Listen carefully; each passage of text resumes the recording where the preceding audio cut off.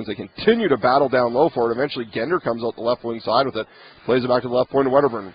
Pass over to Gladue, shot save, rebound comes to Howes, he can't find it as it gets lost at his feet. Martins pushes it in behind the net for the Reign. Gender picks it up, back out to Wedderburn, over the right side to Gladue, quick shot, tipped by Howes, but Zatkoff makes the save.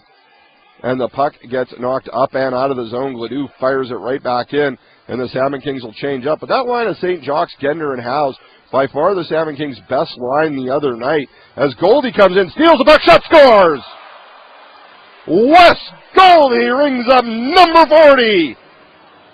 And the Salmon Kings take a 1-0 lead. And oh my,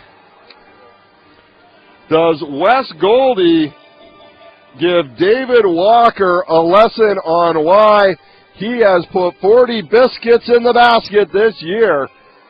As Walker came out in front of his own net with the puck, spun back, and Goldie just forechecked it away from him and slid it through the legs. And Potts number 40 and puts the Kings up 1-0, 7 minutes into the first period. Wes Goldie just keeps on chugging, and the Kings are up 1-0, and they've looked very sharp through the first 7 minutes of this one.